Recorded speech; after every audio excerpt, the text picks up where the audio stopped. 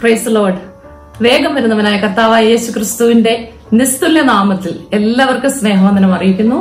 Addicted to Jesus എന്ന ഈ Facebook പേജിലൂടെ ദൈവവചനം അറിയിക്കുവാൻ എനിക്ക് ലഭിച്ച അവസരത്തിനായി ദൈവത്തിന് സ്തോത്രം ചെയ്യുന്നു. എന്റെ പേര് ഉഷ ജെയിംസ് ചാക്കോ എന്നാണ്. ഞാനും എന്റെ ഹസ്ബൻഡ് ജെയിംസ് ചാക്കോയും ചണ്ഡീഗഡിൽ നിന്ന് ലൈഫ് ബ്രിഡ്ജ് മിനിസ്ട്രീസിൽ കൂടി കർത്താവിന്റെ വേല ചെയ്യുന്നവരാണ്. അഡിക്റ്റഡ് ടു ജീസസ് എന്ന ഈ ഫേസ്ബുക്ക് പേജിന്റെ അഡ്മിനായിരിക്കുന്ന പാസ്റ്റർ പ്രിൻസിനോടും ടീമിനോടും അതുപോലെ എന്നെ ഇൻവൈറ്റ് ചെയ്ത സിസ്റ്റർ ഷൈനിയോടുമുള്ള എന്റെ നന്ദി അറിയിക്കുന്നു. ഇന്ന് ദൈവം നമ്മളോട് എല്ലാവരോടും സംസാരിക്കട്ടെ. അല്പസമയം ദൈവസന്നിധിയിലായിരിക്കുന്നത് നമുക്ക് അനുഗ്രഹമായി തീരും എന്ന് ഞാൻ വിശ്വസിക്കുന്നു. ദൈവവചന ധ്യാനത്തിലേക്ക് പോകുന്നതിന് മുമ്പായി അല്പസമയം നമുക്ക് ആരാധനയ്ക്കായി വേർതിരിക്കാം. ആരാധനയിൽ എന്നെ സഹായിക്കുന്നതിനായി ക്രിസ്തുവിൽ എന്റെ സഹോദരിയായ സിസ്റ്റർ സൂസൻ വർഗീസും മകൻ ബെഞ്ചമിൻ വർഗീസും എന്നോടൊപ്പമുണ്ട്. നമുക്കവരെ സ്വാഗതം ചെയ്യാം. അല്പസമയം ആരാധിക്കുന്നത് നമ്മുടെ ജീവിതത്തിൽ ഏറ്റവും അനുഗ്രഹമായി തീരട്ടെ എന്ന് പ്രാർത്ഥിക്കുന്നു. ദൈവം നമ്മളെല്ലാവരെയും അനുഗ്രഹിക്കട്ടെ. Hallelujah, praise the Lord. വീണ്ടും വരുന്നവനായ ക്രിസ്തുയേശുവിന്റെ നാമത്തിൽ നിങ്ങൾക്ക് ഏവർക്കും എന്റെ വന്ദനത്തെ അറിയിക്കട്ടെ. പ്രത്യേകിച്ച് എനിക്ക് ഇങ്ങനെ ഒരു അവസരം ഒരുക്കി തന്നതായ ദൈവത്തോടും അതോടൊപ്പം തന്നെ ഇതിന്റെ ഭാരവാഹികളോടും കൂടാതെ സിസ്റ്റർ ഉഷ ചാക്കോയോടുമുള്ള സ്നേഹത്തെ ഓർ നന്ദിയെ ഞാൻ ഈ സമയത്ത് അറിയിക്കട്ടെ. നമ്മുടെ ലോകം മുഴുവൻ ഇന്നൊരു വളരെ ബുദ്ധിമുട്ടായ സമയത്തിൽ കൂടി കടന്നു പോവുകയാണ്. COVID-19 മുഖാന്തരം ലോകം മുഴുവൻ ഭയഭീതരായിരിക്കുമ്പോൾ നാം വിശ്വാസികളായ നമുക്ക് ആശ്വസിക്കുവാൻ വകയുണ്ട്. എല്ലാ സാഹചര്യങ്ങളെ അറിയുന്നവനായ ദൈവം എല്ലാ സാഹചര്യങ്ങളുടെ മേലും നമുക്ക് നീക്കുപോക്കുകളെ തരുന്നവനായ ദൈവമാണ്. ഏതു മാറാരോഗത്തെയും ഏതു തീരാവ്യാധിയെയും അകറ്റുന്നവൻ നമ്മോടൊപ്പം ഉള്ളതുകൊണ്ട് ആ ദൈവം വലിയവനായ ദൈവമാണ്. ആ ദൈവത്തെ നമുക്ക് ഒരുമിച്ച് ഇന്നത്തെ പകൽക്കാലം ആരാധിക്കാം, മഹത്വപ്പെടുത്താം. ചില പാട്ടുകൾ പാടി എന്നോടൊപ്പം നിങ്ങൾ ദൈവത്തെ ആരാധിക്കുവാൻ ഞാൻ ക്ഷണിക്കുന്നു.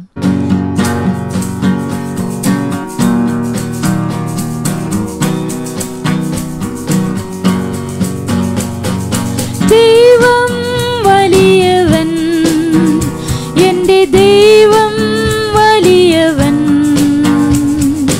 ദൈവം വലിയവൻ, എൻ്റെ ദൈവം വലിയവൻ.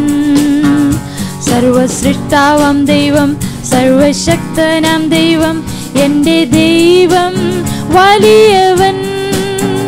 സർവസൃഷ്ടാവാം ദൈവം, സർവശക്തനാം ദൈവം, എൻ്റെ ദൈവം വലിയവൻ.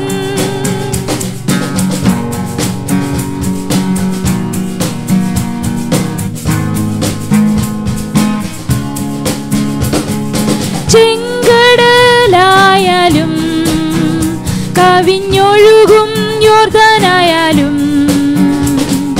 ചെങ്കടലായാലും കവിഞ്ഞൊഴുകും യോർദാനായാലും, സമുദ്രത്തിൽ പാതയൊരുക്കി എന്നെ നടത്തും എൻ്റെ ദൈവം. സമുദ്രത്തിൽ പാതയൊരുക്കി എന്നെ നടത്തും എൻ്റെ ദൈവം. ദൈവം വലിയവൻ, എൻ്റെ ദൈവം വലിയവൻ, ദൈവം വലിയവൻ, എൻ്റെ ദൈവം വലിയവൻ. സർവസൃഷ്ടാവാം ദൈവം, സർവശക്തനാം ദൈവം, എൻ്റെ ദൈവം വലിയവൻ.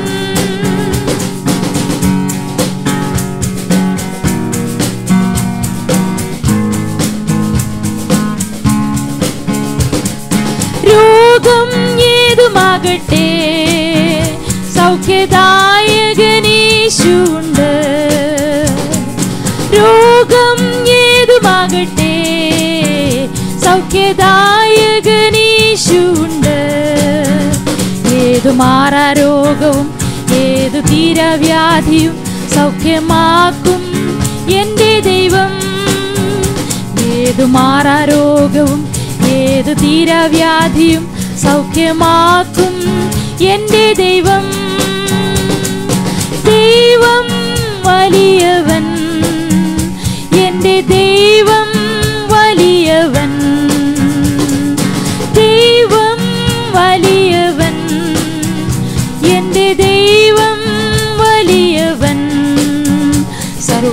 സർവസൃഷ്ടാവാം ദൈവം, സർവശക്തനാം ദൈവം, എന്റെ ദൈവം വലിയവൻ.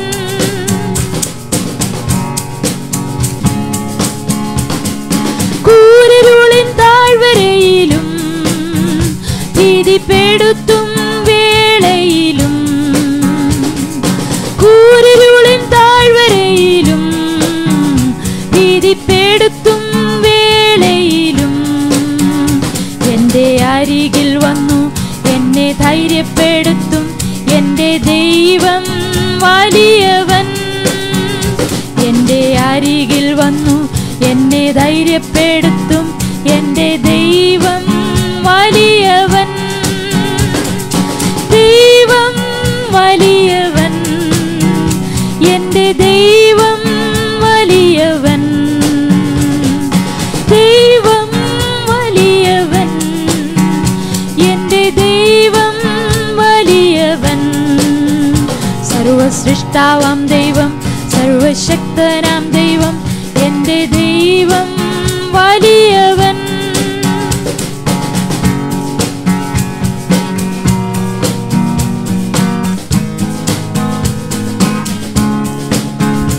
എല്ലാ വഴികളും അടഞ്ഞിടുമ്പോൾ, എല്ലാ പ്രതീക്ഷയും അസ്തമിക്കുമ്പോൾ, എല്ലാ വഴികളും അടഞ്ഞിടുമ്പോൾ, എല്ലാ പ്രതീക്ഷയും അസ്തമിക്കുമ്പോൾ പുതുവഴി തുറന്നു എന്നെ നടത്തിയിടുന്ന എന്റെ ദൈവം വലിയവൻ. പുതുവഴി തുറന്നു എന്നെ നടത്തിയിടുന്ന എന്റെ ദൈവം വലിയവൻ. ദൈവം വലിയവൻ, എന്റെ ദൈവം വലിയവൻ.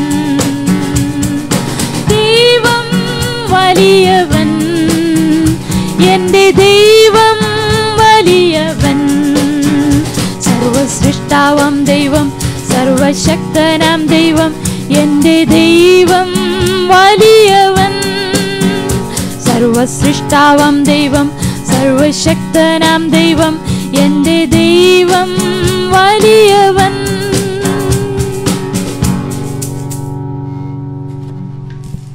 നാം ഇപ്പോൾ പാടിയതുപോലെ ഏതു മാറാരോഗവും ഏത് തീരാവ്യാധിയെയും മാറ്റുന്നവനായ നമ്മുടെ യേശുവാണ് നമ്മുടെ മറവിടം. നമ്മുടെ പിതാവായ ദൈവം വാഴുന്നതിനാൽ നമുക്കൊന്നിലും ഭയപ്പെടേണ്ടതായിട്ടില്ല. നമുക്കെല്ലാവർക്കും ചേർന്ന് ഈ ഗാനം പാടാം. യേശുവിൽ എന്നും എന്നെ മറയ്ക്കണേ, ഭയമില്ല എനിക്കൊന്നിലും. ആമേൻ.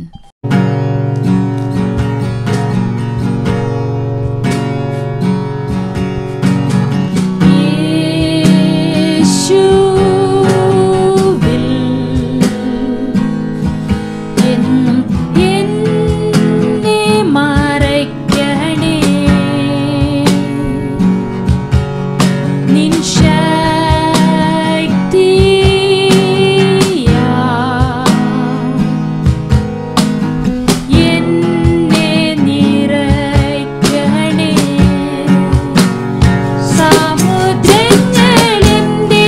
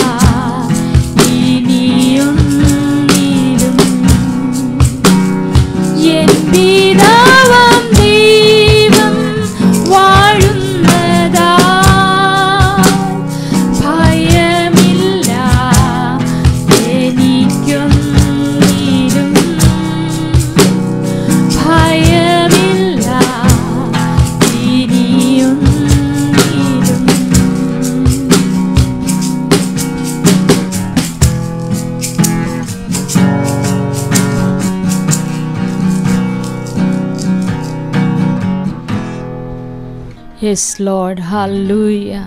We praise you, Father God. We thank you. Hallelujah. പിതാവേ, ഞങ്ങൾ നന്ദിയുള്ളവരാവുന്നു. നീ വാഴുന്നതിനാൽ ഞങ്ങൾക്ക് ഭയപ്പെടേണ്ടതായിട്ടില്ല കർത്താവേ. ഞങ്ങളുടെ മുമ്പിൽ സമുദ്രങ്ങൾ പോലെയുള്ളതായ പ്രശ്നങ്ങൾ ഉയരുമ്പോൾ അതിൻ്റെ മധ്യത്തിൽ നീ കടന്നു വരുന്നവനായൊരു ദൈവം. ഹല്ലേലൂയ. അതിനായി ഞങ്ങൾ നിന്നെ സ്തുതിക്കുന്നു, ആരാധിക്കുന്നു. എന്നോട് ഒരുമിച്ച് ദൈവത്തെ സ്വല്പസമയം ആരാധിക്കാം. നമ്മെ ഈ സമയത്ത് നമ്മുടേതായ പ്രശ്നങ്ങളെ മറന്നുകൊണ്ട് ദൈവത്തെ ആരാധിക്കാം. നിങ്ങളുടെ വായി തുറന്ന് ദൈവത്തെ ആരാധിച്ചാട്ടെ. എന്നോടൊപ്പം നമുക്ക് ഒരുമിച്ച് ഈ ഗാനം പാടി ദൈവത്തെ ആരാധിക്കാം. ആരാധിക്കുന്നു ഞങ്ങൾ നിൻ സന്നിധിയിൽ സ്തോത്രത്തോടെന്നും.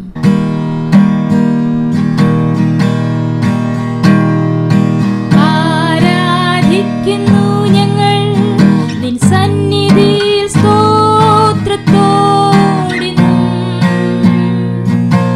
ആരാധിക്കുന്നു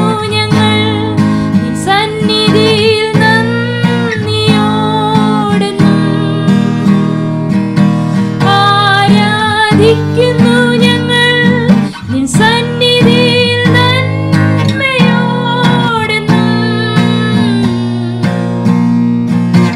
ആരാധിക്കാം യേശു കർത്താവിനെ. നമ്മെ സർവ്വം മറന്നു തൻ സന്നിധിയിൽ ധ്യാനത്തോടിന്ന്. നമ്മെ സർവ്വം മറന്നു തൻ സന്നിധിയിൽ മോദമോടിന്ന്. നമ്മെ സർവ്വം മറന്നു സന്നിധിയിൽ കീർത്തനത്തിനാ.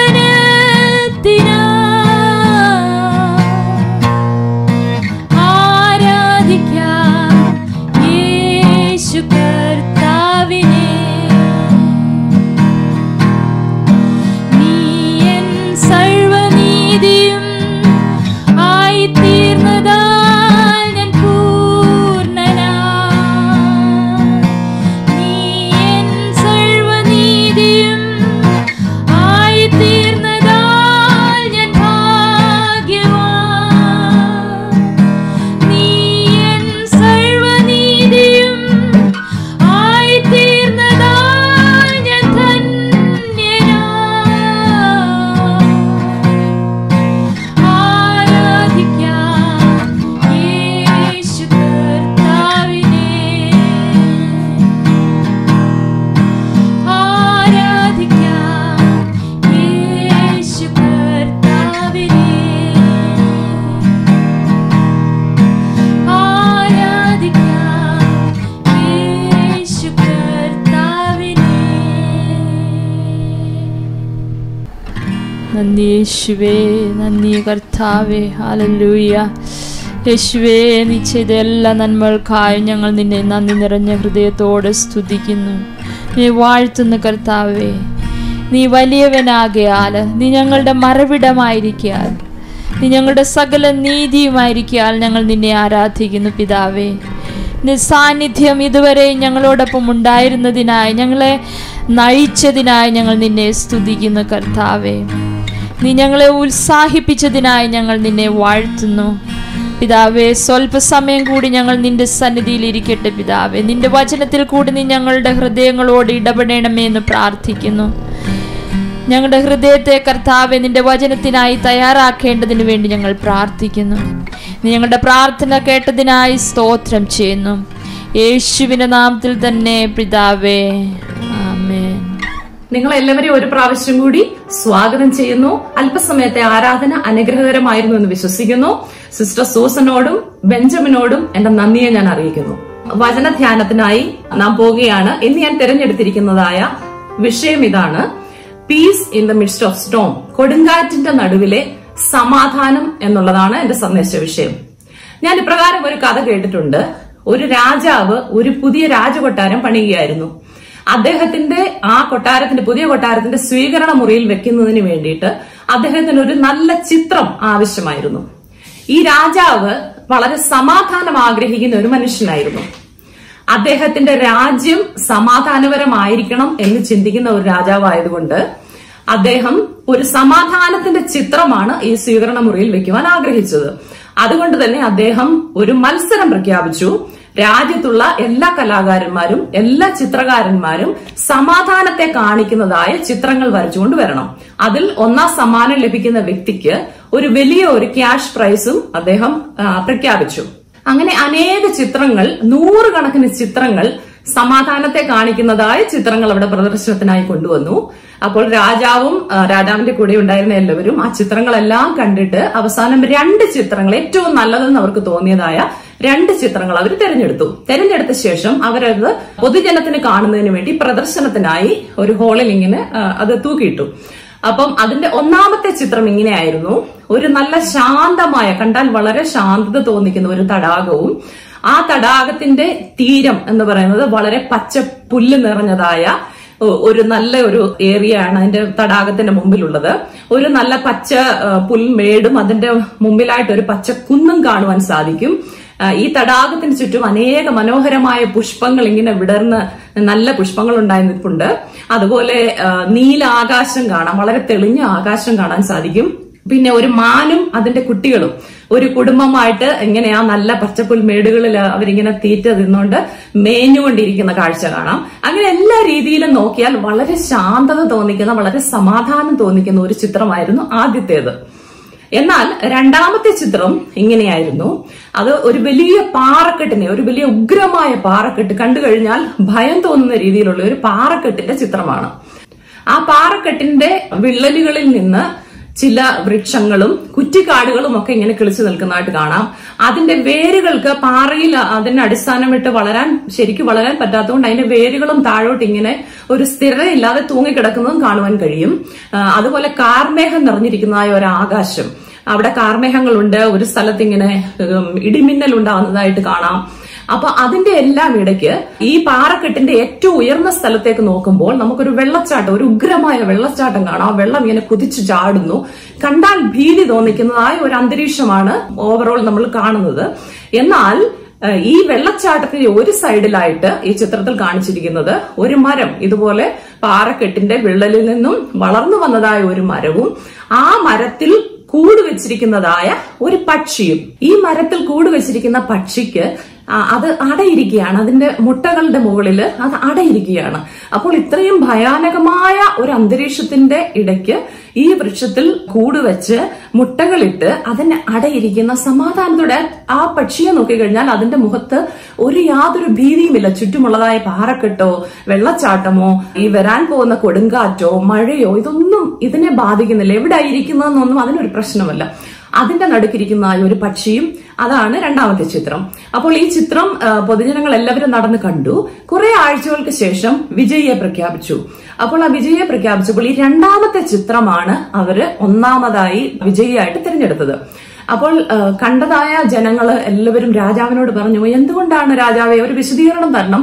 ആദ്യത്തെ ചിത്രം വളരെ ശാന്തത തോന്നിക്കുന്ന നല്ല തടാകവും നീലാകാശവും എല്ലാം വളരെ ശാന്തവും സമാധാനമുള്ള ഒരു ചിത്രമായിരുന്നു. എന്തുകൊണ്ടാണ് അതിന് ഫസ്റ്റ് പ്രൈസ് കിട്ടാതെ ഈ രണ്ടാമത്തെ ഈ ഭയാനകത തോന്നുന്നതായ ഈ ചിത്രത്തിന് എന്തുകൊണ്ടാണ് അദ്ദേഹം സമ്മാനം കൊടുത്തെന്ന് ചോദിച്ചു. അപ്പോൾ രാജാവ് പറഞ്ഞു, സമാധാനം എന്ന് പറയുന്ന കാര്യം നമ്മുടെ ജീവിതത്തിൽ പ്രശ്നങ്ങൾ ഇല്ലാതിരിക്കുക എന്നുള്ളതല്ല. എന്നാൽ സമാധാനം എന്ന് പറയുന്നത് പ്രശ്നങ്ങൾ എത്രയുണ്ടെങ്കിലും അതിന്റെ നടുക്ക് ശാന്തമായി സ്വസ്ഥമായി ഇരിക്കാനുള്ള മനസ്സിന്റെ കഴിവാണ്. ആ പക്ഷിയുടെ കാര്യത്തില് എന്തെല്ലാം പ്രശ്നങ്ങൾ ഉണ്ടായിരുന്നിട്ടും അതിന്റെ നടുക്ക് ശാന്തതയോടെ സമാധാനത്തോടെ കുഞ്ഞുങ്ങളുടെ ആ മുട്ടയുടെ മുകളിൽ അടയിരുന്നതായ ആ പക്ഷിയെ, അതാണ് യഥാർത്ഥ സമാധാനമെന്ന് ആ രാജാവ് പറയുകയുണ്ടായി. നമ്മുടെ ജീവിതത്തെ നോക്കിയാലും നമ്മുടെ ജീവിതം ശാന്തമായ ഒരു തടാകം പോലെ ഒഴുകുന്ന ഒരു ജീവിതമല്ല. എപ്പോഴും നാം ചിന്തിച്ചു നോക്കിയാൽ എപ്പോഴും പ്രശ്നങ്ങൾ, ഒന്നിനു പിറകെ ഒന്നായിട്ട് ഓരോരോ പ്രശ്നങ്ങൾ നമ്മുടെ ജീവിതത്തിൽ കടന്നു വരാറുണ്ട്. അത് ശാന്തമായ ഒരു തടാകത്തോടല്ല, എന്നാൽ തിരകൾ അടിച്ചു കയറുന്ന ഒരു സമുദ്രത്തോട് നമുക്ക് നമ്മുടെ ജീവിതത്തെ ഉപമിക്കുവാൻ കഴിയും. നമ്മുടെയൊക്കെയും ജീവിതത്തിൽ നമ്മൾ വിചാരിക്കും ഒരു പ്രശ്നം കഴിഞ്ഞു, ഇനിയും കുഴപ്പമില്ല, ചിലപ്പോൾ കുറച്ച് നാളത്തേക്ക് ഒരു ശാന്തതയായിരിക്കും. പക്ഷെ അത് കഴിഞ്ഞ് പിന്നീട് അതിനേക്കാളും വലിയൊരു തിര അടിച്ചു വരുന്നത് പോലെയുള്ള ഒരു പ്രശ്നം നമ്മുടെ ജീവിതത്തിൽ ഉണ്ടാകാം. അങ്ങനെയുള്ള കൊടുങ്കാറ്റുകളുടെ നടുവിലാണ് നാം ഓരോരുത്തരും ജീവിക്കുന്നത്. അപ്പോൾ അങ്ങനെയുള്ള അവസ്ഥകളിൽ കൂടെ നാം കടന്നു പോകുമ്പോൾ നമ്മുടെ ജീവിതത്തിൽ ഉത്കണ്ഠതകൾ വരുന്നു, വ്യാകുലത വരുന്നു, ഡിസപ്പോയിന്റ്മെന്റ്സ് ഉണ്ടാകുന്നു, നിരാശകൾ കടന്നു വരുന്നു. അങ്ങനെ പലപ്പോഴും നാം ക്ഷീണിച്ചു പോവുകയും നമ്മുടെ സന്തോഷത്തെയും സമാധാനത്തെയും ഈ പ്രശ്നങ്ങൾ മുഖാന്തരം, ഉത്കണ്ഠകൾ മുഖാന്തരം നമ്മൾ വ്യാകുലപ്പെട്ടിട്ട് അതിനെയൊക്കെ നമ്മുടെ സമാധാനത്തെയും സന്തോഷത്തെയും ഞെരുക്കിക്കളയുന്ന ഒരു അവസ്ഥയാണ് ഉണ്ടാകുന്നത്. ദൈവവചനത്തിൽ നമുക്ക് നോക്കുകയാണെങ്കിൽ, അങ്ങനെ ദൈവഭക്തന്മാരുടെ ജീവിതത്തെ നാം പഠിക്കുകയാണെങ്കിൽ, അങ്ങനെയുള്ള ഒരുപാട് പേരുടെ ജീവിതം പ്രശ്നങ്ങളിൽ കൂടി, കൊടുങ്കാറ്റുകളിൽ കൂടി കടന്നുപോയതായ ദൈവഭക്തന്മാരുടെ ജീവിതത്തെക്കുറിച്ച് നമുക്ക് കാണുവാൻ കഴിയും. പുതിയ നിയമത്തിൽ നമുക്ക് കാണാം, അപ്പോസ്തലനായ പൗലോസ് ഫിലിപ്പിയ ലേഖനം എഴുതുമ്പോൾ നമുക്കറിയാം, മരണത്തെ അഭിമുഖീകരിക്കുന്ന ഒരു വലിയ കൊടുങ്കാറ്റിന്റെ പ്രതികൂലങ്ങളിൽ കൂടി പൗലോസ് കടന്നുപോയിക്കൊണ്ടിരിക്കുകയാണ്.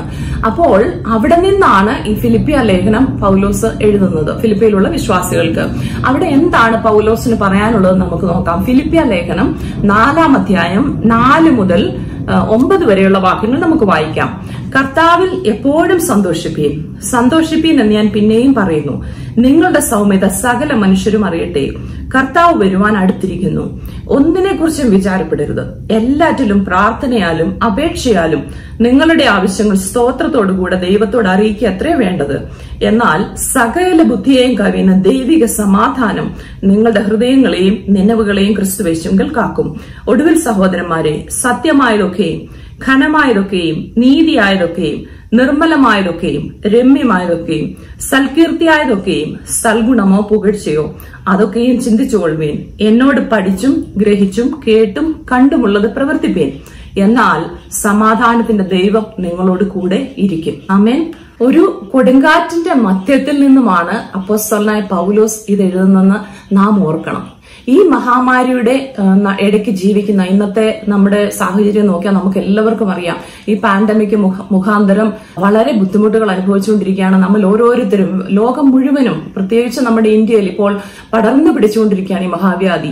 അല്ലാതെ നമ്മുടെ ജീവിതത്തിൽ ഒരുപാട് പ്രശ്നങ്ങളുണ്ട്. നമ്മുടെ എല്ലാവരുടെയും ജീവിതത്തിൽ നമ്മുടെ വ്യക്തിപരമായ പ്രശ്നങ്ങളുണ്ട്, കുടുംബത്തിലുള്ള പ്രശ്നങ്ങളുണ്ട്, റിലേഷൻഷിപ്പ് പ്രോബ്ലംസ് ഉണ്ട്, ബന്ധങ്ങളിൽ ഹസ്ബൻഡ് വൈഫിന്റെ ഇടയ്ക്കുള്ള പ്രോബ്ലം ആയിരിക്കാം, കുഞ്ഞുങ്ങളുടെ വിദ്യാഭ്യാസം, അവരുടെ ഭാവിയെ കുറിച്ചുള്ള പ്രശ്നങ്ങളായിരിക്കാം, സാമ്പത്തിക ബുദ്ധിമുട്ടുകളായിരിക്കാം, ജോലി നഷ്ടപ്പെട്ടതായിരിക്കാം. അങ്ങനെ ഒരുപാട് പ്രശ്നങ്ങൾ നമ്മുടെ ജീവിതത്തിൽ ഓൾറെഡി ഉണ്ട്. അതിന്റെ മുകളിലാണ് ഈ മഹാമാരിയും അതിനോട് ചേർന്നുള്ളതായ ഈ രോഗത്തിന്റെ പ്രശ്നങ്ങളും നമ്മൾ അനുഭവിച്ചുകൊണ്ടിരിക്കുന്നത്. എന്നാൽ ഇതിന്റെ മധ്യത്തിൽ എനിക്ക് സമാധാനമുണ്ട് എന്ന് പറയുവാൻ നിങ്ങളിൽ എത്ര പേർക്ക് സാധിക്കും? ദൈവിക സമാധാനം ജീവിതത്തിൽ അനുഭവിക്കാത്ത ഒരു വ്യക്തി ഇങ്ങനെയുള്ള കൊടുങ്കാറ്റുകളിൽ കൂടി കടന്നു പോകുമ്പോൾ 3 തരത്തിലുള്ള കാര്യങ്ങളാണ് അവരുടെ ജീവിതത്തിൽ ഉണ്ടാകുന്നത്. ഒന്നാമതായി, അവർക്ക് വല്ലാത്ത നിരാശയും പരാജയ ബോധവും ഉണ്ടാകുന്നു. ഉദ്ദേശിച്ചതുപോലെയുള്ള കാര്യങ്ങൾ നടക്കുന്നില്ല.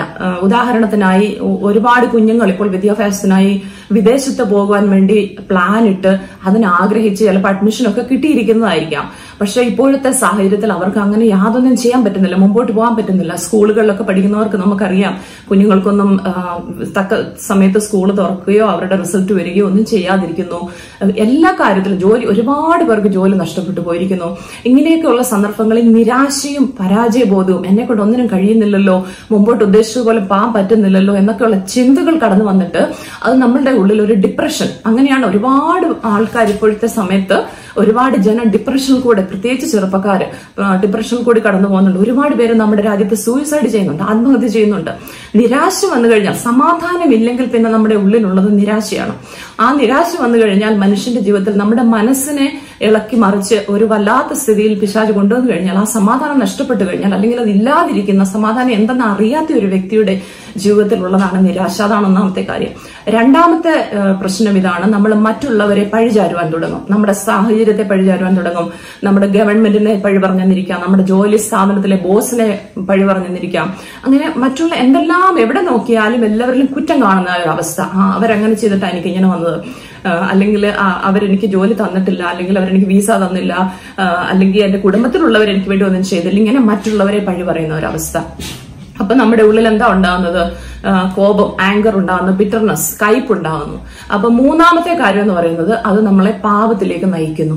അപ്പം നിരാശയും പരാജയബോധവും ഉണ്ടാകുന്നു, മറ്റുള്ളവരെ നമ്മൾ പഴിചാരുവാൻ തുടങ്ങുന്നു. അത് നമ്മുടെ ജീവിതത്തിൽ എങ്ങനെയാ, നമ്മുടെ മനസ്സിലായാലും ചിന്തകളിലായാലും നമ്മുടെ വിചാരങ്ങളില്, നമ്മുടെ പ്രവൃത്തികളിലൊക്കെ അതിന്റേതായ ഒരു റിസൾട്ട് എന്ന രീതിയിലാണ് പാപം കടന്നു വരുന്നു. നമ്മൾ പാപം ചെയ്യുന്നു, പാപത്തിലേക്ക് നാം കൂടുതൽ കൂടുതൽ വഴുതി വീഴുന്നതിനിടയായിത്തീരുന്നു. ഈ ഫിലിപ്പിയ ലേഖനത്തിൽ പൗലോസ് അപ്പോസ്തലൻ പറഞ്ഞിരിക്കുന്നതായ സമാധാനം എന്തെന്ന് അറിയുവാൻ നമുക്ക് വേറെ ഒരു വചനം നോക്കാം. യോഹന്നാന്റെ സുവിശേഷം 14 അധ്യായം 27 വാക്യത്തിൽ ഇവിടെ യേശു തന്നെ പറയുന്ന ഒരു കാര്യമാണ്. യേശു എപ്രകാരം പറയുന്നു, സമാധാനം ഞാൻ നിങ്ങൾക്ക് തന്നേച്ചു പോകുന്നു, എന്റെ സമാധാനം ഞാൻ നിങ്ങൾക്ക് തരുന്നു, ലോകം തരുന്നത് പോലെയല്ല ഞാൻ നിങ്ങൾക്ക് തരുന്നത്. നിങ്ങളുടെ ഹൃദയം കലങ്ങരുത്, ഭ്രമിക്കുകയും അരുത്. ഇവിടെ യേശു പറയുന്നത് എന്റെ സമാധാനം, യേശുവിന്റെ സമാധാനം, അതാണ് യേശു നമുക്ക് തന്നേച്ചു പോയിരിക്കുന്നത്. നിങ്ങൾ ഭ്രമിക്കരുതെന്ന് പറയുന്നു. ഭ്രമിക്കരുതെന്ന് പറഞ്ഞാൽ ഭയപ്പെട്ടു പോകരുത്. സമാധാനം എന്ന് പറയുന്നത് ഭ്രമിച്ചു പോകാതിരിക്കുന്ന, ഭയപ്പെട്ടു പോകാതിരിക്കുന്ന അവസ്ഥയാണ്. എന്ന് പറഞ്ഞാൽ ഭയമില്ലാതിരിക്കുന്ന അവസ്ഥയാണ് സമാധാനം എന്ന് പറയുന്നത്. ഇവിടെ യേശു കർത്താവ് പറയുന്നത് ലോകം തരുന്നത് പോലെയുള്ള സമാധാനം അല്ല ഞാൻ നിങ്ങൾക്ക് തരുന്നതെന്നാണ്. എന്താണ് ലോകം തരുന്ന സമാധാനവും ദൈവം തരുന്ന സമാധാനവും തമ്മിലുള്ള വ്യത്യാസം നമുക്ക് നോക്കാം. ലോകം തരുന്ന സമാധാനം എന്താണെന്ന് ചോദിച്ചാൽ പലപ്പോഴും പ്രശ്നങ്ങളിൽ നിന്നും ഒളിച്ചോടുന്നതാണ്, അല്ലെങ്കിൽ പ്രശ്നങ്ങളെ ഇല്ല എന്ന് ചിന്തിക്കുന്നതാണ് ലോകം തരുന്ന സമാധാനം. ഉദാഹരണത്തിനായി മദ്യപിക്കുന്ന ഒരു വ്യക്തിയാണെങ്കിൽ ഒരു പ്രശ്നത്തിൽ കൂടി കടന്നു പോകുമ്പോൾ പോയി കൂടുതൽ മദ്യപാനം ചെയ്യും. അതുപോലെ ഡ്രഗ്സ് ഒക്കെ എടുക്കുന്ന, അതിനൊക്കെ അഡിക്ഷൻ ആയിട്ടുള്ള അല്ലെങ്കിൽ സ്മോക്ക് ചെയ്യുന്ന ആൾക്കാരാണെങ്കിൽ അത് കൂടുതൽ പോയി ചെയ്യും. അങ്ങനെയൊക്കെ ഉള്ളതായ പ്രശ്നങ്ങളിൽ നിന്നും തൽക്കാലത്തേക്കൊന്ന് മാറി നിൽക്കാൻ, അല്ലെങ്കിൽ എനിക്ക് കൂടുതൽ പ്രശ്നങ്ങളാണ്, എനിക്ക് ടെൻഷനാണ്, ഞാനൊരു യാത്ര പോവുകയാണ് എന്ന് പറഞ്ഞിട്ട് എവിടെയെങ്കിലുമൊക്കെ കുറച്ച് നാൾ കറങ്ങി നടന്നിട്ട് തിരിച്ചു വരുമ്പോൾ വീണ്ടും ഈ പ്രശ്നത്തിലേക്ക് തന്നെയാണ് വരുന്നത്. മദ്യാസക്തി വിട്ടുമാറുമ്പോൾ, മദ്യത്തിന്റെ ആ ഒരു അഡിക്ഷൻ വിട്ടുമാറുമ്പോൾ വീണ്ടും പ്രശ്നമുണ്ട്. അവിടെ പ്രശ്നം മാറിപ്പോകുന്നില്ല. അതുപോലെ പോസിറ്റീവ് തിങ്കിങ്, അത് ലോകത്തിലുള്ളവരെ പഠിപ്പിക്കുന്നതാണ്. എല്ലാം നന്നായിട്ട് വരും, നല്ലതായിട്ട് വരും എന്നുള്ള മനസ്സിനെ പഠിപ്പിക്കുന്ന ഒരു കാര്യം. വേറെ ഒരു എസ്കേപ്പിംഗ് രീതിയാണ് ഡിനയൽ, നിഷേധിക്കുക. ആ ഒരു പ്രശ്നം അവിടെ ഇല്ല എന്നുള്ള രീതിയിൽ അങ്ങ് ജീവിക്കുക. അപ്പൊ ലോകം തരുന്ന സമാധാനം എന്ന് പറയുന്നത് ഈ രീതിയിലുള്ള പ്രശ്നങ്ങളെ അഭിമുഖീകരിക്കുന്നതിനുള്ള ഒരു കഴിവല്ല, എന്നാൽ പ്രശ്നങ്ങളിൽ നിന്ന് ഒളിച്ചോടുക, പ്രശ്നങ്ങളില്ലെന്ന് ചിന്തിക്കുക, പ്രശ്നങ്ങൾ നാളെ അങ്ങ് മാറിപ്പോന്ന് ചിന്തിക്കുക, അങ്ങനെയൊക്കെയുള്ളതായ പ്രശ്നങ്ങളെ അഭിമുഖീകരിക്കാതെ ഒഴിഞ്ഞു മാറുന്നതായ ആ ഒരു രീതിയെ പഠിപ്പിച്ചുകൊണ്ട് അതാണ് ലോകം തരുന്ന സമാധാനം. എന്നാൽ ദൈവം തരുന്ന സമാധാനം എന്താണെന്ന് ചോദിച്ചാൽ പ്രശ്നങ്ങളിൽ നിന്നും ഒഴിഞ്ഞു മാറുവാനല്ല, എന്നാൽ ദൈവത്തെ മുറുകെ പിടിച്ചുകൊണ്ട് എന്റെ ദൈവം എന്നോട് കൂടെ ഉണ്ടെന്ന് അറിഞ്ഞുകൊണ്ട് പ്രശ്നങ്ങളിൽ കൂടെ നടക്കുക. പ്രശ്നങ്ങളും പ്രതികൂലങ്ങളും കൊടുങ്കാറ്റുകളും എന്റെ ജീവിതത്തിൽ ഉണ്ടാകും. എന്നാൽ ആ കൊടുങ്കാറ്റുകളിൽ കൂടി നടക്കുവാൻ എനിക്ക് കഴിയുന്നത് എന്റെ ദൈവം എന്നോട് കൂടെ ഉള്ളത് കൊണ്ടാണ്. എന്റെ ദൈവത്തിന്റെ ശക്തി, അവന്റെ കൃപ, അവന്റെ ബലം എന്നോട് കൂടെ ഉണ്ട്. അങ്ങനെ കൊടുങ്കാറ്റിൽ കൂടെ നടന്ന് അതിനെ വിജയകരമായി പൂർത്തീകരിച്ച് വെളിയിൽ വരിക എന്നുള്ളതാണ്, അതാണ് ദൈവിക സമാധാനം. അതുപോലെ മർക്കോസിന്റെ സുവിശേഷം 4 അധ്യായത്തിൽ 35 മുതൽ 41 വരെയുള്ള വാക്യങ്ങളിൽ നാം ഒരു സംഭവം ഇപ്രകാരം കാണുന്നുണ്ട്. യേശു ഭൂമിയിലായിരുന്നപ്പോൾ യേശുവും ശിഷ്യന്മാരും കൂടി ഒരു തടാകത്തിൽ കൂടി ഒരു ബോട്ടിൽ യാത്ര ചെയ്യുകയാണ്. അവിടെ യേശു പറഞ്ഞു, വരൂ നമുക്ക് അക്കരയ്ക്ക് പോകാന്ന് പറഞ്ഞു. എന്നിട്ട് ശിഷ്യന്മാര് ബോട്ട് തുഴഞ്ഞു പോകുന്ന സമയത്ത് യേശു ഉറങ്ങി, ആ ബോട്ടിൽ ഇരുന്ന് ഉറങ്ങി. എന്നാൽ അപ്പോൾ ഒരു വലിയ ചുഴലിക്കാറ്റുണ്ടായതായി നാം വായിക്കുന്നു. കൊടുങ്കാറ്റ് വന്നിട്ട് വല്ലാതെ ഈ ബോട്ടിനെ മറിച്ചു കളയാൻ പോകുന്ന ഒരു വല്ലാത്ത ഡേഞ്ചറസ് സിറ്റുവേഷനിലേക്ക് അവർ വന്നു. ആ സമയത്ത് അവർ യേശുവിനോട് പോയി ചോദിക്കുകയാണ്. അവർക്ക് തന്നെ അത്ഭുതം തോന്നുകയാണ്, എങ്ങനെയാണ് യേശുവിന് ഇങ്ങനെ ഉറങ്ങാൻ കഴിയുന്നത് ഈ സമയത്ത്? ഇത്രയും വലിയ തിരയും ഇത്രയും വലിയ ചുഴലിക്കാറ്റും വന്നിട്ട് യേശു അറിയുന്നില്ലേ? യേശുവിന് അറിയത്തില്ലേ ഞങ്ങൾ അപകടത്തിൽപ്പെടുകയാണെന്ന്? എന്തുകൊണ്ടാണ് യേശു എഴുന്നേൽക്കാത്തത്? അപ്പൊ അവർ ചെന്ന് യേശുവിനെ ഉണർത്തിയിട്ട് ചോദിക്കുക, യേശുവേ അങ്ങയ്ക്ക് വിചാരമില്ലയോ? ഞങ്ങൾ നശിച്ചു പോകുന്നതെന്ന് അങ്ങയ്ക്ക് വിചാരമില്ലയോ എന്ന് പറഞ്ഞ് യേശുവിനെ ഉണർത്തുന്നതായിട്ട് കാണുന്നു. നമ്മളുടെ ഇന്നത്തെ സാഹചര്യത്തിലും, അല്ലെങ്കിൽ നാം എപ്പോഴും ഏതവസ്ഥയിലും കൊടുങ്കാറ്റിൽ കൂടെ പോകുന്ന സാഹചര്യങ്ങളിൽ പലപ്പോഴും നാം ചോദിക്കുന്ന ഒരു ചോദ്യം ഇതാണ്: യേശു നമ്മോട് കൂടെ നമ്മുടെ ബോട്ടിലുണ്ട്, നമ്മുടെ പടകിൽ കർത്താവുണ്ട്, നമുക്ക് കർത്താവിനെ അറിയാം. എന്നാൽ നാം പലപ്പോഴും ചോദിക്കാറുണ്ട്, കർത്താവെ നിനക്ക് വിചാരമില്ലയോ? എന്താണ് നീ മിണ്ടാതിരിക്കുന്നത്? എന്തുകൊണ്ടാണ് നീ എനിക്ക് ഉത്തരം തരാതിരിക്കുന്നത്? ഞാൻ പ്രാർത്ഥിച്ചിട്ട് എന്തുകൊണ്ടാണ് എനിക്ക് മറുപടി കിട്ടാതിരിക്കുന്നത്? എന്നാൽ നാം അറിയേണ്ടതായ കാര്യം, യേശു വിചാരമില്ലാത്തവനല്ല. സങ്കീർത്തനം 121 നാം ഇപ്രകാരം വായിക്കുന്നു, അവൻ മയങ്ങുന്നില്ല, ഉറങ്ങുന്നില്ല. നമ്മുടെ കർത്താവ് ഉറക്കം തൂങ്ങുന്നില്ല. അവന് എല്ലാ കാര്യങ്ങളും, നമ്മുടെ ജീവിതത്തിൽ നടക്കുന്ന എല്ലാ സാഹചര്യങ്ങളും അവൻ അറിയുന്നു. ബോട്ടിലിരുന്നപ്പോഴും അവൻ ഉറങ്ങുകയാണെന്ന് തോന്നുന്ന സമയത്ത് പോലും യേശുവിന് അറിയാമായിരുന്നു ചുഴലിക്കാറ്റ് നടക്കുന്നുണ്ടെന്നും അവർക്ക് യേശുവിന്റെ സഹായം ആവശ്യമുണ്ടെന്നുള്ളത്. എന്നാൽ ശിഷ്യന്മാര് യേശുവിനെ വിളിച്ചുണർത്തുന്നത് വരെ യേശു അവിടെ ഉറങ്ങിക്കൊണ്ടിരുന്നു. യേശു എഴുന്നേറ്റിട്ട് അവരോട് ചോദിക്കുന്ന ഒരു കാര്യമുണ്ട്, അല്പവിശ്വാസികളെ നിങ്ങൾ എന്തിനു ഭയപ്പെട്ടു? നിങ്ങൾക്ക് വിശ്വാസമില്ലേ എന്നാണ് ചോദിക്കുന്നത്. അപ്പോൾ ദൈവം നമ്മളെ കൊണ്ട് ആഗ്രഹിക്കുന്നത് ഭയത്തെ വിശ്വാസം കൊണ്ട് നേരിടുക എന്നുള്ളതാണ്. നമ്മുടെ വിശ്വാസത്തിനനുസരിച്ചാണ്. വിശ്വാസം എന്ന് പറഞ്ഞാൽ നമ്മുടെ സാഹചര്യങ്ങളെ നാം എപ്രകാരം നേരിടുവാൻ തീരുമാനിക്കും. നമ്മളുടെ ഓരോ തീരുമാനങ്ങളും എപ്രകാരമുള്ളതാണ്. അത് ഓരോ തീരുമാനങ്ങളും ഓരോ പ്രതികരണങ്ങളും നമുക്കുണ്ടാകുന്നത് നമ്മൾ എന്തിനെ അല്ലെങ്കിൽ ആരെ ആശ്രയിച്ചിരിക്കുന്നു എന്ന് ഉള്ളതിനെ അനുസരിച്ചാണ്. ഇപ്പം ലോകത്തിലുള്ള കാര്യങ്ങളെ, ഇപ്പം പണത്തെ ആശ്രയിക്കുന്ന ഒരു വ്യക്തിയാണെങ്കിൽ പണമില്ലാതെ വരുമ്പോൾ നിരാശപ്പെടുന്നു, സമാധാനമില്ലാതെ വരുന്നു. അതുപോലെ സ്ഥാനമാനങ്ങൾക്ക് വളരെ പ്രാധാന്യം കൊടുക്കുന്ന വ്യക്തികളാണെങ്കിൽ അവരുടെ സ്ഥാനങ്ങൾ നഷ്ടപ്പെടുമ്പോൾ അവർ വളരെ നിരാശപ്പെടാറുണ്ട്. എന്നാൽ ജീവനുള്ളതായ ദൈവത്തെ, സകലത്തെയും സൃഷ്ടിച്ച സകലത്തെയും അറിയുന്ന ദൈവത്തെ നമ്മൾ ആശ്രയിക്കുമ്പോൾ എന്റെ ദൈവം എന്നോട് കൂടെ ഉണ്ട് എന്നുള്ളതായ ആ വിശ്വാസത്തോടു കൂടി നമുക്ക് നേരിടുവാൻ സാധിക്കും. ഹല്ലേലൂയ. അപ്പോൾ നമ്മുടെ ജീവിതത്തിൽ ഒരു കൊടുങ്കാറ്റ് കടന്നു വരുമ്പോൾ നാം എന്താണ് ചെയ്യേണ്ടത് എന്നുള്ള കാര്യങ്ങൾ നമുക്ക് നോക്കാം. ഒന്നാമതായി, ദൈവം സകലത്തെയും നിയന്ത്രിക്കുന്നവനാണ് എന്നറിഞ്ഞ് ശാന്തമായിരിക്കുക എന്നുള്ളതാണ്. നമ്മുടെ എല്ലാ അവസ്ഥകളെയും ഉള്ളതുപോലെ അറിയുന്നവനാണ് നമ്മുടെ ദൈവം. അത് മാത്രമല്ല, സകലത്തിന്റെ മുകളിൽ നിയന്ത്രണമുള്ളവനാണ്. നമുക്ക് ചെയ്യാവുന്ന ചില കാര്യങ്ങളുണ്ട്. ഈ കോവിഡിന്റെ എക്സാമ്പിൾ തന്നെ നമ്മൾ പറയുകയാണെങ്കിൽ, നമ്മൾ കൈ കഴുകാൻ പറയും, ശരീരത്തിന് നല്ല വൈറ്റമിൻസ് കഴിക്കണം, അല്ലെങ്കിൽ ക്ലീൻ ആയിട്ടിരിക്കണം, രോഗികളുടെ അടുത്ത് പോകരുത്. ഇതൊക്കെ നമുക്ക് ചെയ്യാവുന്ന കാര്യങ്ങളാണ്. എന്നാൽ അതിനപ്പുറമായി നമുക്ക് നിയന്ത്രിക്കാൻ പറ്റാത്ത സാഹചര്യങ്ങളുണ്ട്, കാര്യങ്ങളുണ്ട്. ഒരു വൈറസിന് നമ്മുടെ ശരീരത്തെ കയറി പറ്റുന്നതിന് വളരെ ഈസിയാണ്. അത് ഈ വൈറസിന്റെ കാര്യത്തിൽ മാത്രമല്ല, നമ്മുടെ ജീവിതത്തിൽ ഉണ്ടാകുന്ന എല്ലാ പ്രശ്നങ്ങളിലും നമുക്ക് നിയന്ത്രിക്കാവുന്ന ചില കാര്യങ്ങളുണ്ട്. എന്നാൽ നമുക്ക് നിയന്ത്രിക്കുന്നതിന് അതീതമായ കാര്യങ്ങളുണ്ട്. അപ്രകാരമുള്ള കാര്യങ്ങളെ നിയന്ത്രിക്കുവാനോ ഒന്നും ചെയ്യുവാനോ നമുക്ക് കഴിയത്തില്ല. അപ്പോഴാണ്, അങ്ങനെയുള്ളപ്പോഴാണ് സമാധാനമില്ലാത്ത, ദൈവത്തെ അറിയാത്ത ഒരു വ്യക്തിയുടെ ജീവിതത്തിൽ നിരാശയുണ്ടാകുന്നത്. എന്നാൽ ദൈവത്തെ അറിയുന്ന ഒരു വ്യക്തിക്ക് അറിയാം, എന്നെ കൊണ്ട് നിയന്ത്രിക്കുവാൻ കഴിയാത്ത കാര്യങ്ങൾ നിയന്ത്രിക്കുവാനും ആ സാഹചര്യങ്ങളെ മാറ്റിമറിക്കുവാനും എന്റെ ദൈവം സർവശക്തനാണ്. ദൈവം ആരെന്നും ദൈവത്തിന്റെ സ്വഭാവം എന്തെന്നും നമ്മളൊന്ന് പഠിച്ചിരിക്കുന്നത് നല്ലതാണ്. ദൈവത്തിന്റെ പല പേരുകൾ നമുക്ക് ദൈവവചനത്തിൽ കാണുവാൻ കഴിയും. എൽ റോയ് എന്ന് പറഞ്ഞാൽ നമ്മളെ കാണുന്നവനായ ദൈവം. എൽ ഷദ്ദ എന്ന് പറഞ്ഞാൽ ഓൾമൈറ്റി, എല്ലാത്തിനും കഴിവുള്ളവനായ ദൈവം. യഹോവ ഷാലോം എന്ന് പറഞ്ഞാൽ ദൈവം നമ്മുടെ സമാധാനം. യഹോവ റാഫ എന്ന് പറഞ്ഞാൽ ദൈവം നമ്മുടെ സൗഖ്യദായകൻ. അങ്ങനെ ദൈവത്തിന്റെ പേരുകളൊന്ന് പഠിക്കുക. ഓരോ പേരിലും ദൈവത്തിന്റെ ക്യാരക്ടേഴ്സ് ആണ്, ദൈവത്തിന്റെ എന്താണ് അവന്റെ സ്വഭാവ വിശേഷത എന്നുള്ളതാണ് ഓരോ പേരുകളിൽ കൂടി അത് വെളിപ്പെടുന്നത്. അങ്ങനെ നാം ദൈവത്തെക്കുറിച്ച് കൂടുതൽ പഠിക്കുമ്പോൾ, ദൈവം ആരെന്ന് നാം ശരിയായി മനസ്സിലാക്കുമ്പോൾ നമുക്കറിയാം നമ്മുടെ ദൈവം സർവശക്തനാണ്. സൃഷ്ടിയിൽ നമുക്കറിയാം, ഉൽപ്പത്തി പുസ്തകം വായിച്ചു നോക്കുമ്പോൾ ദൈവം എപ്രകാരം സൃഷ്ടിച്ചു. ഒരു വാക്ക് പറഞ്ഞപ്പോൾ ഉണ്ടാകട്ടെ എന്ന് ദൈവം പറഞ്ഞപ്പോൾ അത് ഉണ്ടായി വന്നു. ദൈവവചനത്തിൽ പറയുന്നു, ഇല്ലാത്തതിനെ ഉള്ളതിനെ പോലെ വിളിച്ചു വരുത്തുന്നവനാണ് നമ്മുടെ ദൈവം. ഹല്ലേലൂയ. നമ്മുടെ ദൈവത്തിന് കഴിയാത്ത ഒരു കാര്യങ്ങളുമില്ല. അസാധ്യങ്ങളെ സാധ്യമാക്കുവാൻ, ഏത് മലയെയും പർവ്വതത്തെ മാറ്റിക്കളയുവാൻ, ഏത് കൊടുങ്കാറ്റിന് ശാന്തത വരുത്തുവാൻ കഴിവുള്ളവനാണ്. സകലത്തെ നിയന്ത്രിപ്പാൻ സർവശക്തനാണ് നമ്മുടെ ദൈവം. ഹല്ലേലൂയ. അപ്പോൾ ഒന്നാമതായി, കൊടുങ്കാറ്റിനെ നേരിടുമ്പോൾ നാം ചെയ്യേണ്ട കാര്യം ഇതാണ്: ദൈവം എന്നെ കൊണ്ട് നിയന്ത്രിക്കുവാൻ കഴിയാത്ത കാര്യങ്ങളെ നിയന്ത്രിക്കുവാൻ ദൈവം എന്നോട് കൂടെ ഉണ്ട് എന്നറിഞ്ഞ് ശാന്തമായിട്ടിരിക്കുക. രണ്ടാമത്തെ കാര്യം, പ്രാർത്ഥിക്കുക. എപ്പോഴും പ്രാർത്ഥിക്കുക. ഇവിടെ നാം വായിച്ചതായ ഫിലിപ്പിയ ലേഖനം 4-ാം അധ്യായം 4 മുതൽ 7 വരെയുള്ള വാക്യങ്ങളിൽ അതാണ് നാം കാണുന്നത്. നിങ്ങളുടെ ആവശ്യങ്ങളെ സ്തോത്രത്തോടെ ദൈവത്തോട് അറിയിക്കുക എന്ന് നാം വായിക്കുന്നു. ഇവിടെ സ്തോത്രത്തോട് അറിയിക്കാൻ എന്തിനാണ് പറഞ്ഞിരിക്കുന്നത്? സ്തോത്രം നാം ചെയ്യുന്നത് പലപ്പോഴും നാം ദൈവം ചെയ്തതായ നന്മകളെ ഓർക്കുമ്പോഴാണ്. നമ്മുടെ പഴയ ജീവിതത്തെ ഒന്ന് തിരിഞ്ഞു നോക്കുക. കഴിഞ്ഞ നാളുകളിൽ നമ്മളെ ദൈവം നടത്തിയ വിധങ്ങൾ, നമുക്ക് നൽകിയ വിടുതലുകൾ, നമുക്ക് നൽകിയ സമാധാനം, നമ്മുടെ ജീവിതത്തിൽ പ്രശ്നങ്ങൾ ഉണ്ടായപ്പോൾ, പ്രതികൂലങ്ങൾ ഉണ്ടായപ്പോൾ സഹായിക്കാൻ ആരുമില്ലാതിരുന്ന, മനുഷ്യരൊക്കെ മാറിപ്പോയ സാഹചര്യങ്ങളൊക്കെ നാം ദൈവത്തിന്റെ കൃപ അനുഭവിച്ചവരല്ലേ? ദൈവത്തിന്റെ സ്നേഹവും വിടുതലും ദൈവിക സൗഖ്യവും ഒക്കെ നമ്മുടെ ജീവിതത്തിൽ നാം അനുഭവിച്ചവരല്ലേ?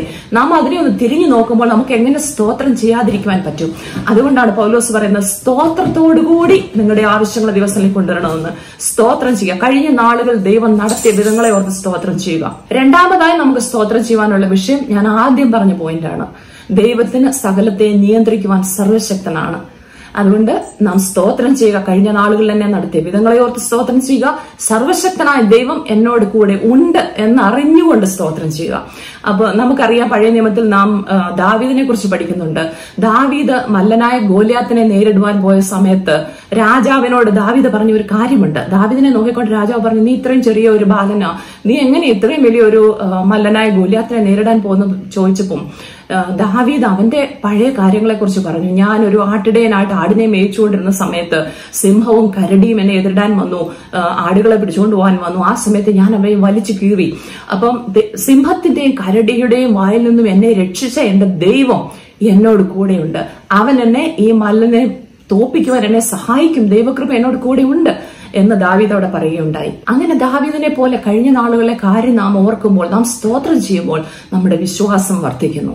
അങ്ങനെ വിശ്വാസം വർദ്ധിക്കുമ്പോൾ നമ്മുടെ ദൈവത്തിലുള്ള ആശ്രയത്തിന് ആഴം കൂടുന്നു. നമുക്ക് കൂടുതൽ ട്രസ്റ്റ്, ദൈവത്തോടുള്ള കൂടുതൽ കോൺഫിഡൻസ്, ദൈവത്തിലുള്ളതായ ആശ്രയം, ദൈവം എന്നെ നടത്തും എന്നുള്ളതായ ഒരു വിശ്വാസം നമ്മൾ വർദ്ധിച്ചു വരുന്നതിനിടയായിത്തീരുന്നു. ഹല്ലേലൂയ.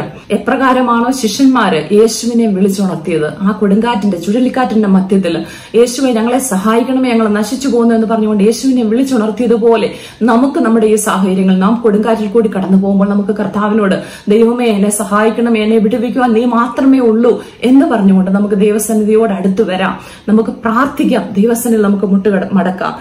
അപ്പോൾ അങ്ങനെ ചെയ്യുമ്പോഴാണ് സകല ബുദ്ധിയെയും കവിയുന്ന ദൈവിക സമാധാനം നമ്മുടെ ഹൃദയങ്ങളെയും നിലവുകളെയും ക്രിസ്തുവേശുവിൽ കാക്കും എന്ന് അപ്പോസ്തലനായ പൗലോസ് ഇവിടെ പറഞ്ഞിരിക്കുന്നത്.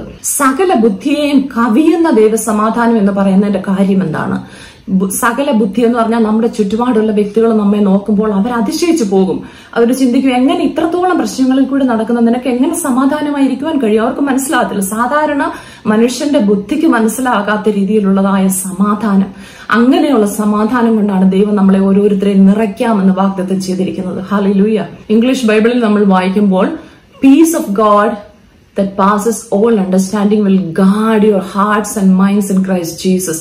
Peace will guard your hearts and minds എന്ന് പറഞ്ഞാൽ സമാധാനം നമ്മുടെ ഹൃദയത്തെയും നമ്മുടെ ചിന്തകളെയും നമ്മുടെ മനസ്സിനെയും കാക്കും എന്നാണ്. നമുക്ക് ഗാർഡുകളെ കുറിച്ച്, സെക്യൂരിറ്റി ഗാർഡുകൾ, ബോഡി ഗാർഡുകളെ കുറിച്ച് നമ്മൾ കേട്ടിട്ടുണ്ട്. അവരുടെ സ്ഥാപനത്തെ വാച്ച് ചെയ്യുന്ന മനുഷ്യരായിരിക്കാം, അല്ലെങ്കിൽ വ്യക്തികൾക്ക് ബോഡി ഗാർഡുകളെ നമ്മൾ കേട്ടിട്ടുണ്ട്.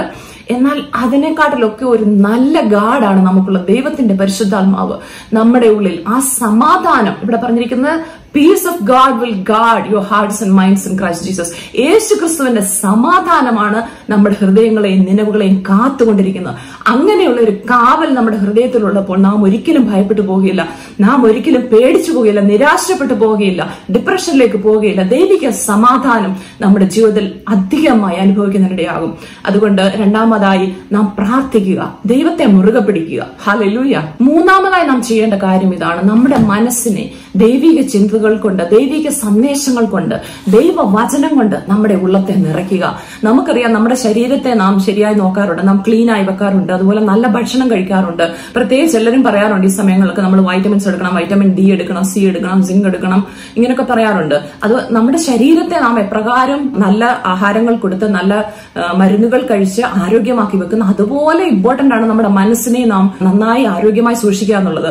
മനസ്സിന് ആരോഗ്യമായി സൂക്ഷിക്കണമെന്നുണ്ടെങ്കിൽ നാം ദൈവവചനം വായിക്കുന്നവരായിരിക്കണം, ദൈവവചന സത്യങ്ങളെ നാം അറിയുന്നവരായിരിക്കണം, കൂടുതൽ ദൈവവചനം ശ്രവിക്കണം, കൂടുതൽ നല്ല സന്ദേശങ്ങൾ, ഇതുപോലെയുള്ളതായ നല്ല സന്ദേശങ്ങൾ കേൾക്കുക. ആരാധന പാട്ടുകൾ, നമ്മുടെ നിരാശകൾ കടന്നു വരുന്ന സമയത്ത് വർഷിപ്പ് സോങ്ങുകൾ നമ്മുടെ മുറികളിൽ പ്ലേ ചെയ്യണം, അതിന്റെ കൂടെ പാടണം, അതിന്റെ കൂടെ ദൈവത്തെ ആരാധിക്കണം. നാം ദൈവത്തെ ആരാധിക്കാൻ തുടങ്ങുമ്പോൾ നമുക്ക് മനസ്സിലാകും ആ ഭാരം നമ്മുടെ ഉള്ളിൽ നീങ്ങിപ്പോയി, നിരാശ നീങ്ങിപ്പോയി, പ്രയാസങ്ങൾ നീങ്ങിപ്പോയിട്ട് ദൈവത്തിന്റെ സമാധാനം നമ്മുടെ ഉള്ളിൽ വന്ന് നിറയുന്നത് നമുക്ക് പ്രത്യേകിച്ച് അനുഭവിക്കുവാൻ കഴിയും. അതുകൊണ്ടാണ് ഫിലിപ്പിയ ലേഖനം 4-ാമധ്യായം നാം വായിച്ച വചനത്തിൽ പൗലോസ് ഇപ്രകാരം പറയുന്നത്: ഒടുവിൽ സഹോദരന്മാരെ, സത്യമായതൊക്കെയും ഘനമായതൊക്കെയും നീതിയായതൊക്കെയും നിർമ്മലമായതൊക്കെയും രമ്യമായതൊക്കെയും സൽകീർത്തിയായതൊക്കെയും സൽഗുണമോ പുകഴ്ചയോ അതൊക്കെയും ചിന്തിച്ചുകൊള്ളുവീൻ. നാം ചിന്തിക്കേണ്ടത് ഇങ്ങനെയുള്ള കാര്യങ്ങളാണ്. സത്യമാണ് നാം ചിന്തിക്കേണ്ടത്. നിർമ്മലമായത്, ഘനമായത്, ദൈവം എന്താണ് പറഞ്ഞിരിക്കുന്നത് അതാണ് സത്യം. സത്യസുവിശേഷം അതാണ് നാം വായിക്കേണ്ടത്. നാം കേൾക്കുന്ന ന്യൂസ്, നാം കേൾക്കാൻ പോയ ടിവിയിലോ പത്രങ്ങളിലോ ഒക്കെ അനേക വാർത്തകളുണ്ട്. എല്ലാം നല്ല വാർത്തകളല്ല.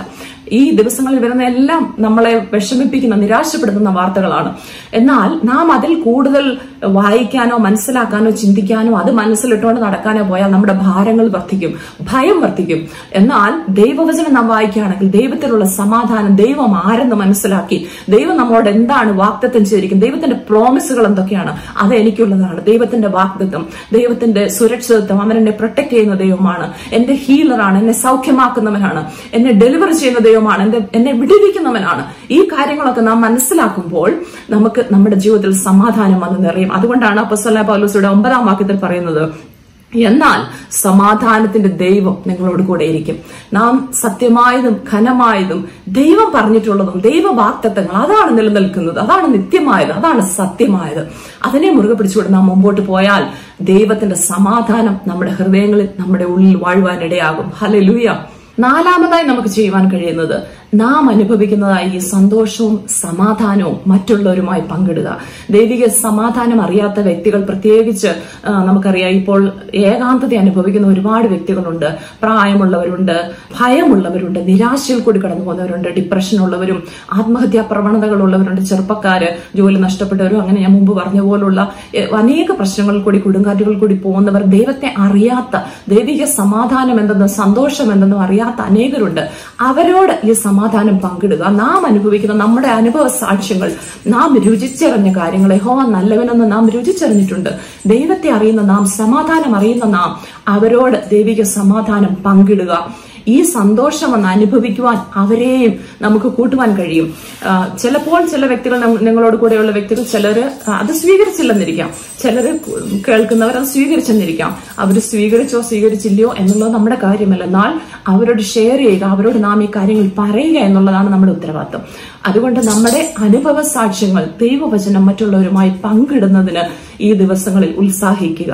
പലരും ഇങ്ങനെ ചോദിക്കുന്നത് ഞാൻ കേട്ടിട്ടുണ്ട്, എന്തുകൊണ്ടാണ് നിങ്ങൾ പ്രാർത്ഥിച്ചിട്ട് മറുപടി ഇല്ലാതെ, നിങ്ങളുടെ ദൈവം എന്തുകൊണ്ടാണ് ഈ പ്രശ്നങ്ങളിൽ നിന്ന് വിടുവിക്കാത്തത്? അപ്പൊ ഇതൊക്കെ കള്ളത്തരമില്ലയോ എന്ന് പറയുന്ന ചിലരെങ്കിലും ഞാൻ കേട്ടിട്ടുണ്ട്. എന്നാൽ നാം അറിയേണ്ടതായ ഒരു കാര്യം ഇതാണ്, നാം കൊടുങ്കാറ്റിൽ കൂടി കടന്നു പോകുമ്പോൾ, അത് ഈ പാൻഡമിക് മാത്രമല്ല, നമ്മുടെ ജീവിതത്തില്, വ്യക്തിപരമായ കുടുംബത്തിലൊക്കെ നാം അനുഭവിക്കുന്ന കൊടുങ്കാറ്റുകളും പ്രശ്നങ്ങളും, അതിൽ കൂടെ ദൈവം നമ്മളെ കടന്നു പോകാൻ അനുവദിക്കുമ്പോൾ, ദൈവവചനത്തിൽ നാം ഇയ്യോബിന്റെ കാര്യം കാണുന്നത് പോലെ ഏത് കൊടുങ്കാറ്റിൽ കൂടി, പ്രശ്നങ്ങളിൽ കൂടി നാം കടന്നു പോയാലും അതിൽ ദൈവത്തിനൊരു ഉദ്ദേശമുണ്ട്. ദൈവത്തിന്റെ ഉദ്ദേശമില്ലാതെ ഒന്നും അവൻ ചെയ്യുന്നില്ല, ഒന്നും നമ്മുടെ ജീവിതത്തിൽ വരുവാൻ ദൈവം അനുവദിക്കുന്നില്ല. അപ്പോൾ നാം പ്രശ്നങ്ങൾ കൂടി കടന്നു പോകുമ്പോൾ ദൈവത്തിന്റെ ഉദ്ദേശം ഇതാണ്, നമ്മെ ദൈവത്തോട് ഒന്നുകൂടെ ഒന്ന് അടുപ്പിക്കുക, ദൈവസന്നിധിയിൽ നാം അടുത്ത് ചെല്ലുക, ദൈവസന്നിധിയിൽ നാം ദൈവത്തിൽ നിന്നുള്ള ബലം പ്രാപിക്കുക, നമ്മുടെ ഒരു പ്യൂരിഫിക്കേഷൻ, നമ്മളെ ഒന്ന് ശുദ്ധീകരിക്കുന്നതിന് വേണ്ടിയിട്ട്, നമ്മളെ ദൈവത്തോട് അടുപ്പിക്കുന്നതിന് വേണ്ടിയിട്ട്, ദൈവം ആരെന്ന് നമ്മളൊന്ന് മനസ്സിലാക്കുന്നതിന് വേണ്ടിയിട്ട്, അത് നമ്മുടെ ജീവിതത്തിലെ കൊടുങ്കാറ്റിൽ കൂടി കടന്നു പോകുമ്പോൾ അത് നമ്മുടെ ജീവിതത്തെ ഒന്ന് ഉറപ്പിക്കും. നമ്മളത് വെളി വരുമ്പോൾ, ആ കൊടുങ്കാറ്റിൽ നിന്നും പ്രതികൂലത്തിൽ നിന്നും നാം വെളി വരുമ്പോൾ ദൈവം ആരെന്ന് നമ്മളൊന്ന് രുചിച്ചറിയും, ഒന്നുകൂടെ ഒന്ന് അറിയും ദൈവം ആരെന്ന്. അതിനുവേണ്ടിയാണ് പലപ്പോഴും ദൈവം നമ്മുടെ ജീവിതത്തില് പ്രശ്നങ്ങളും പ്രതികൂലങ്ങളും കൂടി കടന്നു പോകാൻ നമ്മളെ അനുവദിക്കുന്നത്. ദൈവത്തിന് നമ്മളോട് സ്നേഹമില്ലാഞ്ഞിട്ടല്ല, ദൈവം നമ്മളെ കരുതാത്ത ദൈവമല്ല.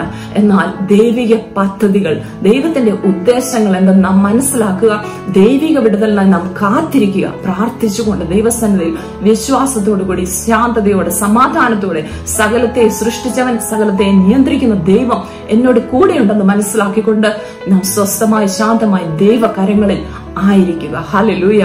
ഈ ദൈവിക സമാധാനവും സന്തോഷവും അനുഭവിക്കാത്ത ആരെങ്കിലും ഇന്നെന്നെ കേട്ടുകൊണ്ടിരിക്കുന്നെങ്കിൽ അവരെ ഞാൻ ദൈവത്തിങ്കിലേക്ക് ഒന്ന് ആഹ്വാനം ചെയ്യുന്നു. ദൈവത്തിങ്കിലേക്ക് ഒന്ന് കടന്നു വരിക, യേശുവിനെ ഒന്ന് സ്വീകരിക്കാൻ. നിങ്ങൾ ദൈവത്തിന്, യേശുവിന് ഒരു ചാൻസ് കൊടുക്കുക. നിങ്ങളുടെ ജീവിതത്തിൽ ചിലപ്പോൾ എല്ലാം ചെയ്ത് നിങ്ങൾ പരാജയപ്പെട്ടിരിക്കുന്ന ഒരു വ്യക്തിയായിരിക്കാം, ആത്മഹത്യയെക്കുറിച്ച് ചിന്തിക്കുന്ന ഒരു വ്യക്തിയായിരിക്കാം, ഡിപ്രഷൻ കൂടി കടന്നു പോകുന്ന വ്യക്തിയായിരിക്കാം, സാമ്പത്തിക ബുദ്ധിമുട്ടുകളോ പ്രശ്നങ്ങളോ അനുഭവിക്കുന്ന ഒരു വ്യക്തിയായിരിക്കാം. എല്ലാം നിങ്ങൾ ട്രൈ ചെയ്തിട്ടുണ്ട്. എന്നാൽ ഞാൻ നിങ്ങളെ ആഹ്വാനം ചെയ്യുകയാണ്, യേശുവിന് നിങ്ങളൊരു അവസരം കൊടുക്കുക, യേശു ക്രിസ്തുവിനെ നിങ്ങളുടെ ജീവിതത്തിലേക്ക് ഒന്ന് സ്വീകരിക്കുക. യേശുവേ, എന്റെ ജീവിതത്തിലേക്ക് ഒന്ന് കടന്നു വരണമേ, നീ എന്റെ രക്ഷകനായിരിക്കണമേ, ഞാൻ അനുഭവിക്കുന്ന ഈ പ്രശ്നങ്ങളിൽ നിന്നും, ഈ കൊടുങ്കാറ്റിൽ നിന്നും എന്നെ വെളിയിൽ കൊണ്ടുവരുവാൻ നീ സർവശക്തനാണല്ലോ, എന്റെ ജീവിതത്തിൽ ഒന്ന് പ്രവർത്തിക്കണമേ എന്ന് നിങ്ങളൊന്ന് പ്രാർത്ഥിച്ചു നോക്കിക്കേ. യേശുവിന്റെ സമാധാനം നിങ്ങൾക്ക് അനുഭവിക്കുവാൻ കഴിയും. ദൈവം നിങ്ങളുടെ ജീവിതത്തിലേക്ക് വരും, നിങ്ങളുടെ ജീവിതത്തെ മാറ്റിമറിക്കുവാൻ, അവസ്ഥകളെ മാറ്റുവാൻ, വലിയ ഒരു അനുഗ്രഹം നിങ്ങളുടെ ജീവിതത്തിൽ വരുവാൻ. പ്രതികൂലങ്ങളെ അനുകൂലമാക്കുന്നവനാണ് നമ്മുടെ ദൈവം, പ്രയാസങ്ങളെ പ്രമോദമാക്കുന്നവനാണ് നമ്മുടെ ദൈവം. ഹല്ലേലൂയ. ദൈവസന്നിധിയിൽ ഒന്ന് സമർപ്പിച്ചു കൊടുക്കുക. ഹല്ലേലൂയ. ദൈവകരങ്ങളിൽ ഏൽപ്പിച്ച് നിങ്ങൾ ഇന്ന് പോൽക്കാലം പ്രാർത്ഥിക്കുമോ? ദൈവമേ, എന്നെ സഹായിക്കണമേ, എനിക്ക് സമാധാനം തരണമേ, ഞാൻ സമാധാനമില്ലാതെ ഭാരപ്പെടുന്ന ഒരു വ്യക്തിയാണ്, എന്റെ ഉള്ളിലെ ഭാരങ്ങളെ ഒന്ന് എടുത്തു മാറ്റണമേ, എന്നെ സഹായിക്കണമേ, എന്റെ കുഞ്ഞുങ്ങളെ സഹായിക്കണമേ, എന്റെ കുടുംബത്തെ സഹായിക്കണമേ, മുൻപോട്ട് പോകാൻ നിവൃത്തിയില്ലാതെ ഞാൻ ആയിരിക്കുന്നു കർത്താവേ, നീ എന്നെ സഹായിക്കണമേ. ദൈവസന്നിധിയിൽ നമ്മളെ ഒന്ന് ഏൽപ്പിച്ചു കൊടുക്കാം. നമുക്ക് എല്ലാവർക്കും കണ്ണുകളെ അടയ്ക്കാൻ ദിവസത്തിൽ പ്രാർത്ഥിക്കാം. ഹല്ലേലൂയ. സ്വർഗ്ഗീയ പിതാവേ, അവിടുത്തെ പാദപീഠത്തിൽ അടിയങ്ങളെ സമർപ്പിക്കുന്നു. ഈ സന്ധ്യാസമയത്ത് ഞങ്ങൾക്ക് നൽകി തന്ന നല്ല സമയത്തിനായി ദൈവത്തെ സ്തുതിക്കുന്നു, നല്ല സന്ദേശത്തിനായി ദൈവത്തെ സ്തുതിക്കുന്നു. കർത്താവേ, നീ ഞങ്ങൾക്ക് സമാധാനം തരുന്ന ദൈവമാണല്ലോ. സകല ബുദ്ധിയെ കവിയുന്ന ദൈവിക സമാധാനത്താൽ നീ ഞങ്ങളെ നിറയ്ക്കുന്നവനാണല്ലോ. ഹല്ലേലൂയ. എന്നെ കേട്ടുകൊണ്ടിരിക്കുന്ന ഓരോ വ്യക്തികളെയും ദൈവകരങ്ങളിൽ ഏൽപ്പിച്ച് പ്രാർത്ഥിക്കുന്നു. കർത്താവേ, സകല ബുദ്ധിയെയും കവിയുന്ന ദൈവിക സമാധാനം അവരുടെ ഉള്ളങ്ങളിൽ നിറയട്ടെ. കർത്താവേ, ഹല്ലേലൂയ. ആ ശാന്തത ദൈവമേ, ആ ബോട്ടിൽ കൂടെ യാത്ര ചെയ്തപ്പോൾ യേശു എപ്രകാരം ശാന്തത വരുത്തി, അപ്രകാരമുള്ള ഒരു ശാന്തത, ഒരു സമാധാനം ഈ കൊടുങ്കാറ്റിൽ അനുഭവിക്കുവാൻ എല്ലാവർക്കും ഇടയാക്കണമെന്ന് പ്രാർത്ഥിക്കുന്നു. കർത്താവേ, ഹല്ലേലൂയ. വ്യക്തിപരമായി പ്രശ്നങ്ങൾ കൂടി കടന്നു പോകുന്നവർ, രോഗത്താൽ ഭാരപ്പെടുന്നവര്, സാമ്പത്തിക ബുദ്ധിമുട്ടുകൾ അനുഭവിക്കുന്നവര്, ജോലിയില്ലാതെ കഷ്ടപ്പെടുന്നവർ, കർത്താവ് ഏതെല്ലാം നിലകളിൽ പ്രതികൂലങ്ങൾ അനുഭവിക്കുന്നു, കുഞ്ഞുങ്ങളെ കുറിച്ച് പ്രാർത്ഥിക്കുന്നവരുണ്ട്, റിലേഷൻഷിപ്പ് പ്രോബ്ലംസ് ഉള്ളവരുണ്ട്. കർത്താവ് എല്ലാവരെയും ദൈവകരങ്ങളിൽ ഏൽപ്പിച്ച് പ്രാർത്ഥിക്കുന്നു. നിന്റെ സമാധാനവും വിടുതലും നിന്റെ ജനത്തിന്റെ മേൽ വരുമാറാകട്ടെ. അതുപോലെ കർത്താവേ, നിന്റെ സമാധാനത്തെ അനുഭവിച്ചിട്ടില്ലാത്ത, ദൈവത്തെ രുചിച്ചറിഞ്ഞിട്ടില്ലാത്തവർക്ക് വേണ്ടി ഞാൻ പ്രാർത്ഥിക്കുന്നു. എന്നെ കേട്ടുകൊണ്ടിരിക്കുന്ന ആരെങ്കിലും കർത്താവിനെ അറിയുന്നില്ലെങ്കിൽ ദൈവത്തിന്റെ സ്നേഹത്തെ അറിയുവാൻ ഈ സന്ദർഭം ദൈവമേ നീ ഇടയാക്കണമെന്ന് പ്രാർത്ഥിക്കുന്നു. ഹല്ലേലൂയ. ദൈവകരങ്ങൾ അടിയങ്ങളെ ഓരോരുത്തരെയും സമർപ്പിക്കുന്നു.